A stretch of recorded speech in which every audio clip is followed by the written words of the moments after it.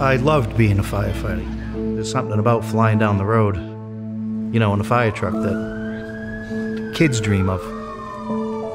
I had 3 or 4 years to go to retirement.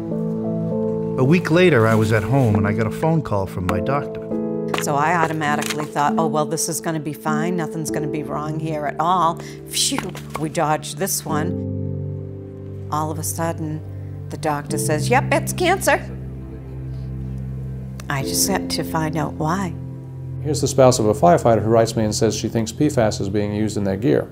And it's the first I'd heard of it. Can you send me a sample of the gear? I'd be happy to test it. And I have 44 names so far on my list. Brother firefighters diagnosed with cancer, wondering what to do next. I was horrified when, slightly more than a month into the research, he called us and said, we need to stop the study.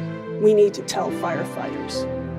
I had a fire wife on social media pleading for someone to listen to her. That was Diane Carter.